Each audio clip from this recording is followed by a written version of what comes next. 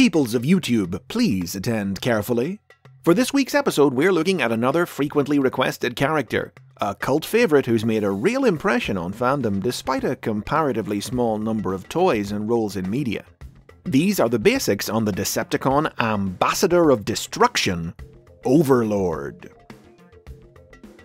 The original Overlord toy was released exclusively in Japan in 1988, the 15-inch tall centerpiece of that year's range of Decepticon figures.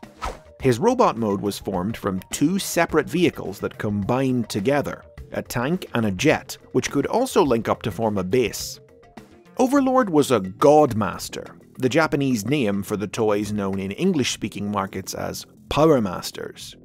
He came packaged with two minifigures named Giga and Mega, who transformed into engines that plugged into special sockets on the vehicles. Overlord could only transform when these two engines were in place, unlocking the joints necessary to convert the toy. Once he was in robot mode, they could also activate spring-loaded weapons hidden in his abdomen.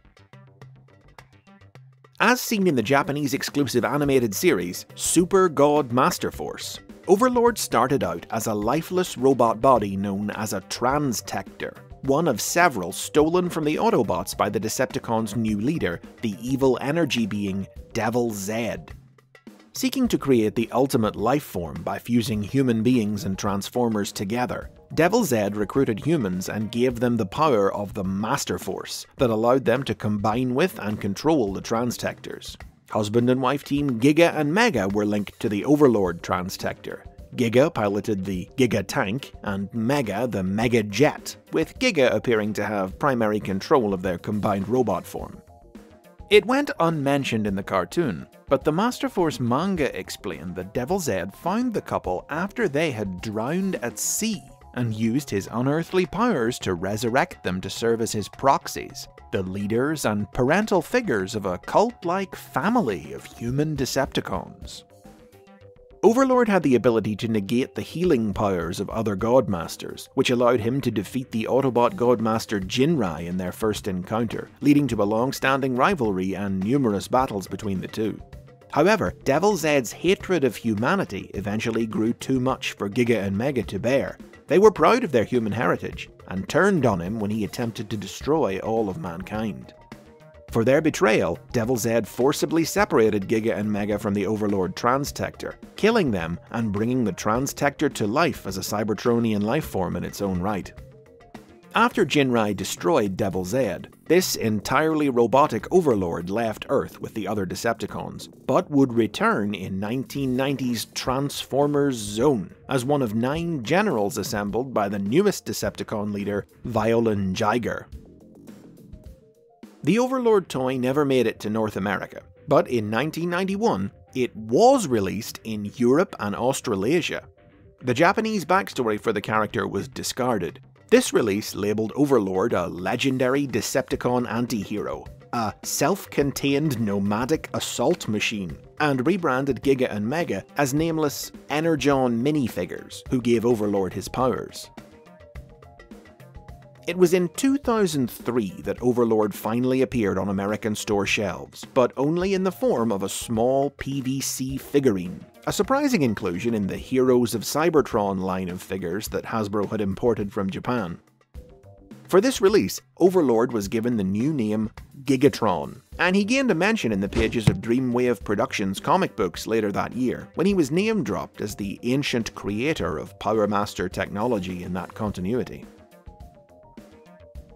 American audiences got their first major exposure to Overlord in the 2010 comic book Last Stand of the Wreckers from IDW Publishing. Irish writer-artist Nick Roche had owned the European release of the Overlord toy as a kid, and brought him new fame by featuring him as the villain of the series, a rogue Decepticon super warrior who was obsessed with Megatron, the only opponent who had ever defeated Overlord in the Decepticon gladiator pits. The cruel, sadistic Overlord seized control of the Autobot prison Garrus 9, hoping the horrific display he put on there would catch Megatron's attention and lure him in for the rematch he so desperately desired. But instead, it was the Autobot commando unit the Wreckers who arrived to liberate the prison and defeat Overlord.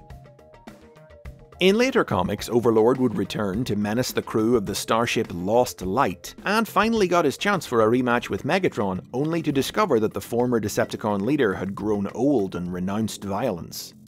His life's goal having suddenly lost all meaning, Overlord fell in with the mad scientist Tarantulas, whose experiments into organic alternate modes led to Overlord attaining the power to transform into a human. In this new form, under the identity of Megan Guiglione, a name that paid homage to Mega and Giga from Masterforce, Overlord entered politics and stoked the fires of anti-Transformer hatred among humanity. But really, he was just biding his time until Tarantulas completed his latest invention, a time machine, which Overlord intended to use to travel back to confront Megatron when he was still in his prime. But the machine proved to be Overlord's undoing when Wrecker's leader Springer used it to hurl his two vehicle components to opposite ends of the time stream, splitting Overlord across history and ending his threat for good. With Overlord's popularity at new highs thanks to Last Stand and fans hungry for a new toy, the official Transformers convention, BotCon, jumped on the opportunity and released a new exclusive figure at the 2012 convention. A retool of the 2009 Revenge of the Fallen Bludgeon figure with a new head sporting the famously pouty lips Roche had given Overlord in Last Stand that had almost instantly become a hallmark of the character. Hasbro still didn't have the Overlord trademark, so this figure bore the Gigatron name once again, and he appeared in the convention-exclusive comic book as a version of the character from the Generation 1 Marvel comic universe, battling the evil Autobots from the mirror universe of Shattered Glass for control of Earth's rarefied energon.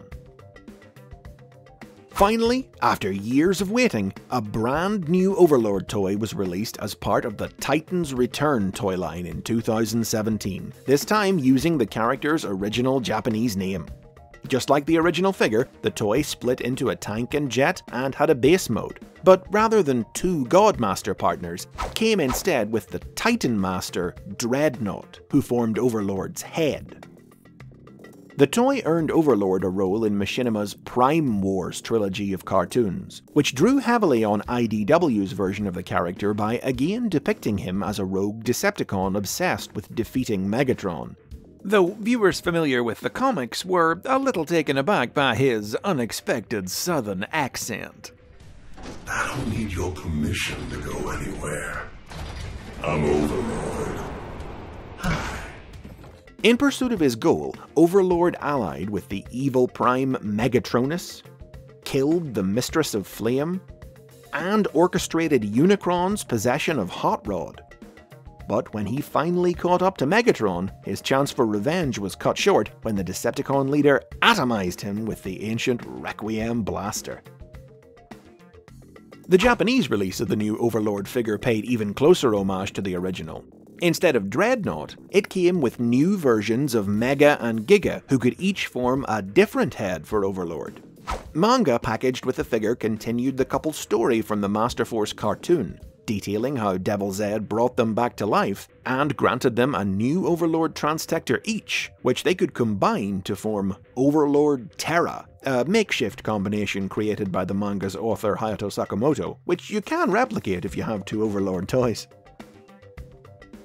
From rare and sought-after international exclusive to American comic book villain, from human-controlled robot to true Transformer, from proud warrior to absolute monster, Overlord has worn a surprising variety of faces for a character whose time in the spotlight has been so sparing in the 30 years since his debut. But his emergent fan-favourite status is proof that there's no corner of Transformers history that isn't just waiting for the right creator to shine a light on it at the right time and turn it into the next big thing. And those are the basics on Overlord. How did you first encounter him? Was it Masterforce, the European toy, IDW, or is the basics the first you've ever heard of him? If so, that's even more incentive than usual to like, share, and subscribe for more from the world of the Transformers.